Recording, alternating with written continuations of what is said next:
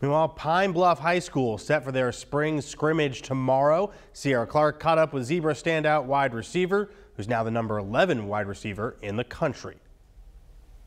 This week, Pine Bluff Zebra's rising senior and Razorback commit Courtney Crutchfield was ranked as the #1 player in the state, according to 24/7 Sports. It means a lot, man. I like to say hard work pays off. So never doubt yourself, no matter where you ranked in this world. Your goals will come true if you keep faith in God. Well, I call him a sports savant because he seems like he knows everything about everything, and then that's why he stands out, because he can see the stuff happen before it actually happens. He's more than just a wide receiver.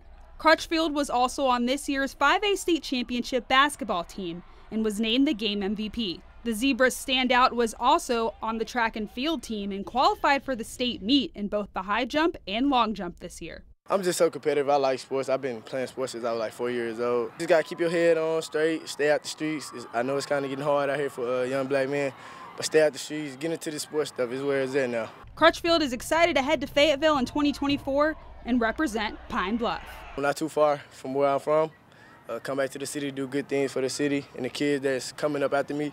I feel like kids look at me as a role model, so that's why I inspire them and do what I gotta do and keep my head straight. Sierra Clark, THV 11 Sports.